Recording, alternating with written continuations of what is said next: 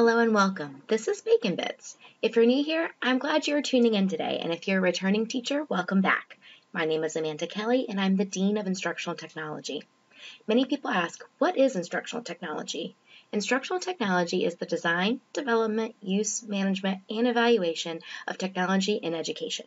My role is to help guide and train you on technology integration in your classroom. So whether you're still trying to figure out where the power button is on your computer or a Google certified educator, I'm here to help you with technology integration at your level and set and achieve your personal goals. Additionally, every Tuesday I release a new episode of Bacon Bits. Bacon Bits are a series of mini trainings designed with your busy schedule in mind. Bacon Bits provide technology integration support and tips for your classroom. Each bit should take you no more than 30 minutes to complete with a short instructional video, a try it, and then a quiz at the end.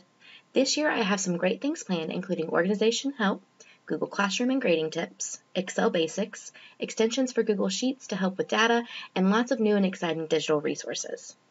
Some frequently asked questions that I get are, what if I don't have time this week to watch the episode? Can I watch it later? And the answer is yes.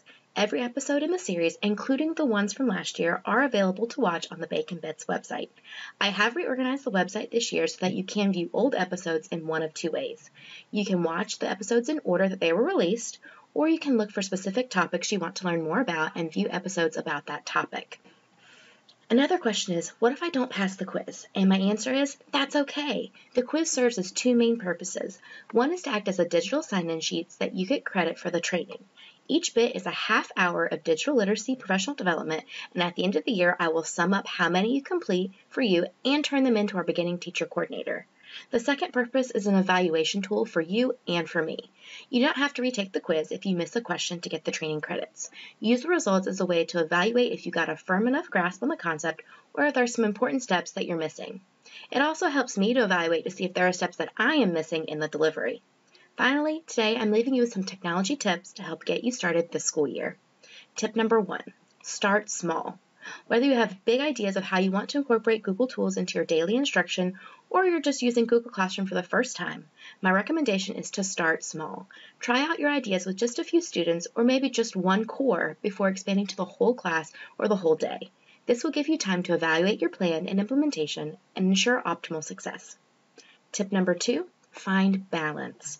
Last year we went from 0 to 60 in the technology department, where by the end of the year everything was online, on a Chromebook, or on a Zoom.